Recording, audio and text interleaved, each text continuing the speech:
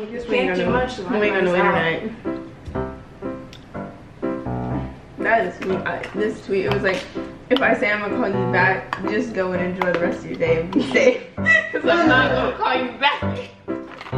That's fun.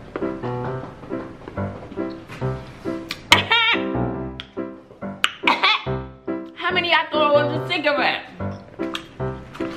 Candy, bro.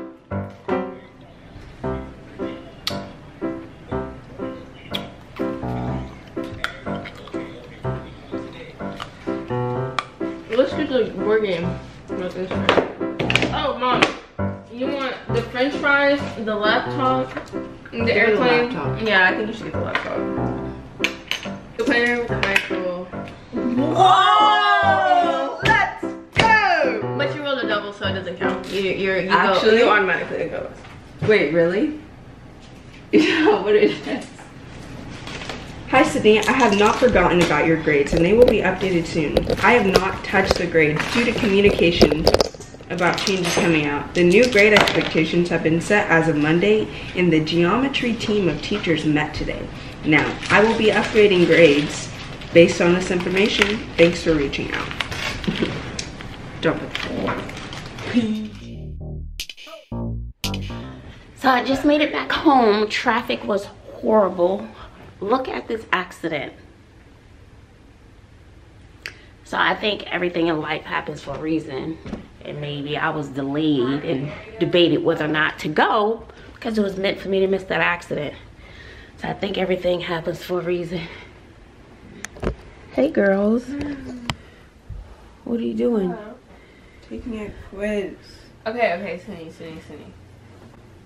Area of TVU equals the measure of TU. This quiz will be submitted in 30 minutes. Come on. But I thought you had until 3 o'clock, Sydney. Yeah, but I need to take it again if this doesn't go well.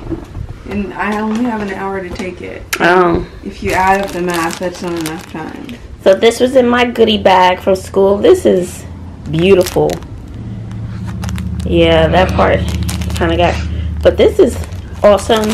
And the company name is on the back. Oh, I do.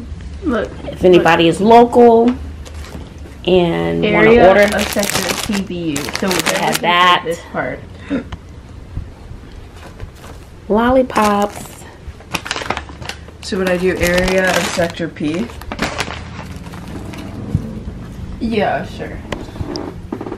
But you're trying to find the area of the shaded region. So after you find that, you have to subtract it from the area of the whole circle. But I'm really having a hard time understanding your notes right now, so just give me a second. Area of small sector. I guess I'll leave them to it. I'm going to leave them to it, guys. I'm gonna look at my friend's thing. Sydney, but look. Do you know it? So you're gonna do the measure. What is that? 45. They're so cute. I like to see them working and stuff. I'm in my bedroom now. I'm getting ready.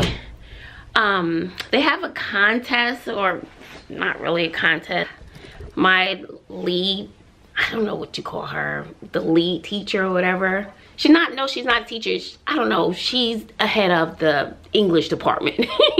And she was like, there's a contest for unique workspaces during this, you know, social distancing and, you know, distance learning. I think you should send a picture of your workspace.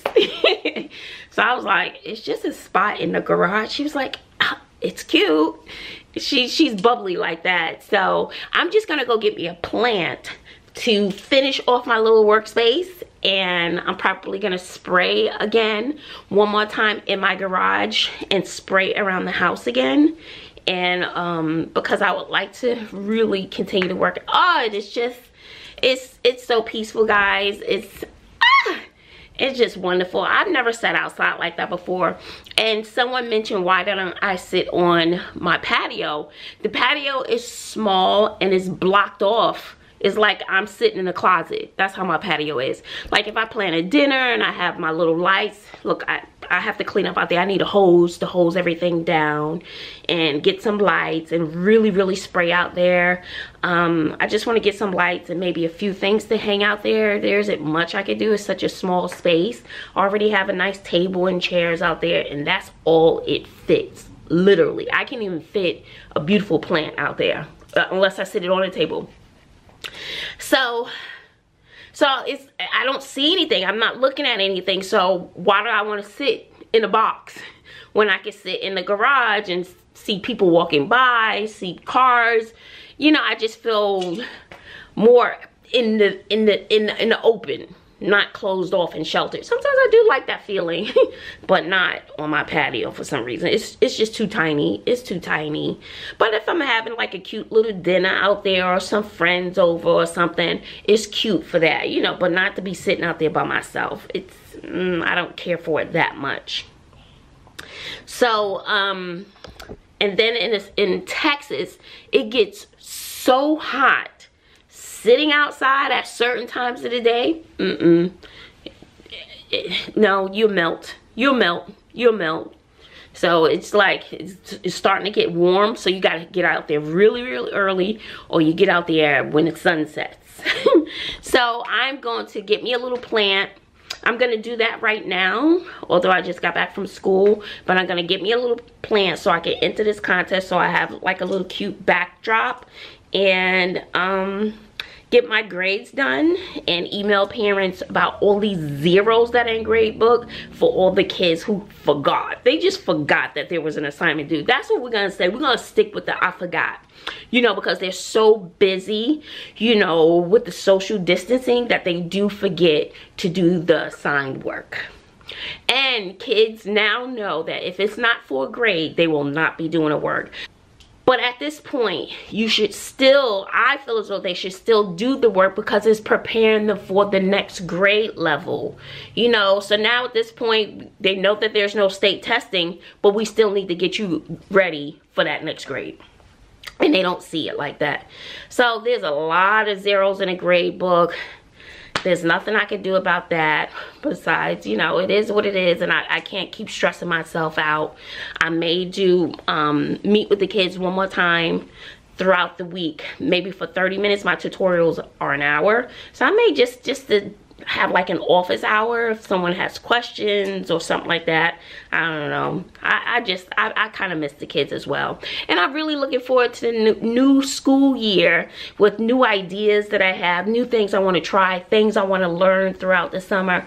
And that's why there's always continuous learning for teachers, because kids are learning. The way they learn it is different than, you know, back in the day. How they process things are different. Their attention spans are different. So people are still trying to come up with ways to get the kids to read. Getting them to read now is really tough, especially with social media and that instant gratification. It's hard for a kid to pick up a book now. It's like that love of reading is slowly dissipating, and it's really sad. It's sad. Me, I feel as though I don't have as much time to read, but I do listen to my audiobooks. You know, I just started another book. My books may not be self-help books or, you know, the latest novel, but they're books that I enjoy. And sometimes I might hear a word that's spoken. I'm like, ooh, what's that word? I'm gonna look that word up. So I love words and how you put them together and use them as art as well. So I still want to instill that in the kids whose lives I touch. Words can be art, but I really want to emphasize that at the beginning of the year. So it's little things that you have to implement at the very beginning of the year. To try to do that mid-year, in-year, you could forget about it. So I really want my stuff to be tight for the new school year. And that's how it was at my other school. When I first started teaching, it was a whole learning. It was a learning. But that second year, honey, I should have won teacher of the universe. So it was good. You know, that's when I introduced my characters. I would do performances in the class and different fun lessons. It was a great year, but it took time for me to learn that first year. And then I processed over the summer. And honey, that next year, I brought the business, honey. So, okay, let me go get my plant so I can send in this picture. The picture is due tomorrow. So I kind of want to get the plant now and finalize some grades and send that email to parents before the grading cycle ends for their progress reports. So I kind of want to get that done, and I don't want to wait to the last minute. Therefore, you know, it's too late for them to submit work. So I'm trying to be a little proactive instead of reactive. All right, guys, so let's see what I find.